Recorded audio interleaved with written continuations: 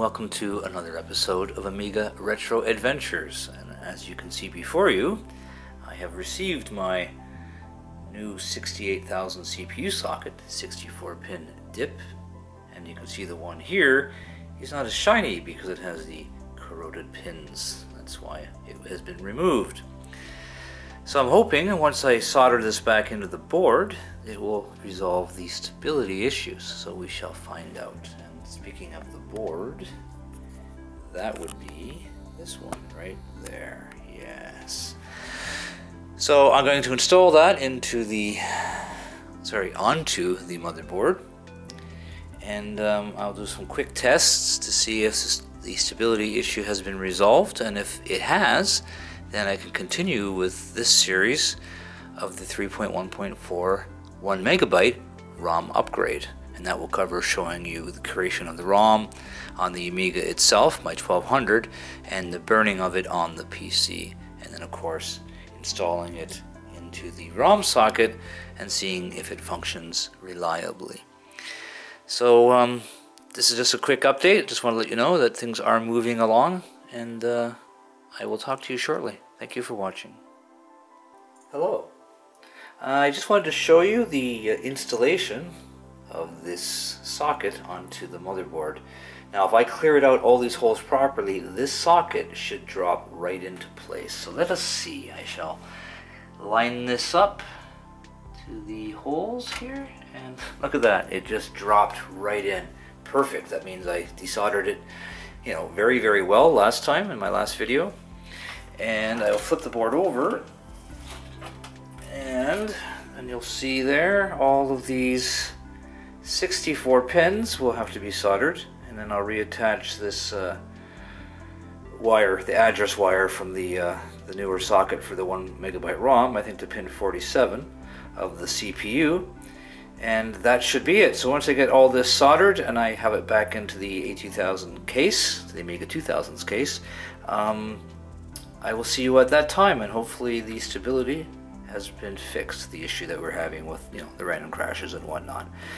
So give me a bit of time, and I will see you shortly. Thank you. Hello. You might have noticed in my videos I have this interesting trend of saying I'm going to do something, and then suddenly you're presented with something else. Maybe it's out of boredom, but I just want to show you maybe a bit more of what I'm doing. So I've already soldered in the, as you can see here, the pins, all 64 of them. Now there's going to be a residual flux, which is always a good idea to clean that up. So I use some isopropyl alcohol here, spray, and a toothbrush. Some people say, well, is that static friendly as an anti-static? I've never had issues using this. Apparently though, you can get anti-static brushes, but the fact is 9 times out of 10 it's going to be wet anyways with the rubbing alcohol, so I'm not concerned about that. But if you want to do this yourself and you want a bit more peace of mind, perhaps you can get an approved anti-static toothbrush, I guess. So anyway, I will spray this here, like so, and then I will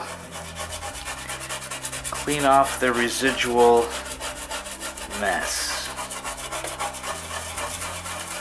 Now it will leave a slight residue. You can keep repeating the process until it's the tackiness of the flux, because this is literally smearing it all over the place. It does remove some of it. You can use a cloth, maybe like pat it with a dry cloth to pick up some of the residual, and then repeat this again to get all of the flux off. Or you can just let it dry, or blow on it like I just did, and repeat the process. And as you can see, it's cleaned it up pretty well. So I'm going to repeat it a few more times off camera, make sure it's no longer tacky, because you can tell when it dries if it's sticky or not. There's still some flux remaining. Then you can clean that off, and it should be as good as new. And then I'll be back with you shortly once I attempt to install this back into the case of which it came. Until then, I will be right back. Hello. Before I throw this back in the case, I just wanted to show you that I did connect the address wire to pin 47 of the CPU, and I used some tape to hold the wire in place so it doesn't wander off when no one is looking. So that should take care of this. And now I will throw it into the case and do a quick stability test and see what happens. I shall be back shortly. Hello. Once again, another distraction. Yes. Before I put the power supply in and whatnot to test this, I want to point out the CPU that I like to use on any new Amiga recaps or rebuilds, and you can buy these off eBay. It's actually a low power version of the 68000 processor. It is the MC68HC000, of course P10 being 10 megahertz. So they're 100% compatible with the 68000. The difference is they are a low power variant, so they draw like 1/10 of the power of the original 68000, and they give you the exact same bang for the buck that you're used to from those processors. So I just thought I'd share that with you. So they are kind of nice if you want to, not tax the power supply or less heat, less power draw. There you go. There's another option. And they are new old stock. You can pretty much get them on eBay. So you just look for the MC68HC000P10. So basically it's a 68000 with the HC in between the 68 and the 3 zeros. Isn't that nice? So I will now throw the power supply in and monitor and whatnot and see what happens to this. So I will be right back. I have returned. As you can see, the power supply and floppy drive chassis is mounted on the main chassis. You can hear the clicking of the of the floppy drives, and as you can see down here, it is seems to be working fine. So the 3.1 ROM, yada yada yada, waiting for floppy disk. So the CPU socket replacement is a success on the fact that at least it works.